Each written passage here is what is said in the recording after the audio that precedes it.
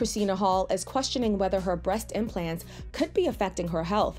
The HGTV star explained in a Self-Care Saturday post on Instagram that she's felt exhausted over the past few days, in addition to dealing with several other health issues for years that she's now thinking, quote, could be breast implant related.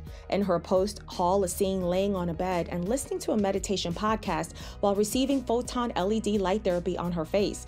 In her caption, she added that she dissolved her under eye filler because it was causing an inflammatory reaction, and listed her ongoing health issues, which include inflammation, Hashimoto's disease, Raynaud's syndrome, polycystic ovary syndrome, unexplained skin rashes, joint and muscle pain, dry eyes, acid reflux, brain fog, swollen lymph nodes, and adrenal fatigue, among others. She also said that she's tested positive for anti-nuclear antibodies despite being gluten-free and mostly dairy-free. Hall said she's working on detoxing and having a positive mindset as she concluded her post. Hall has been open about her health issues over the years and spoke to People last year about undergoing an endoscopy after suffering from extreme stomach pain on and off since 2016.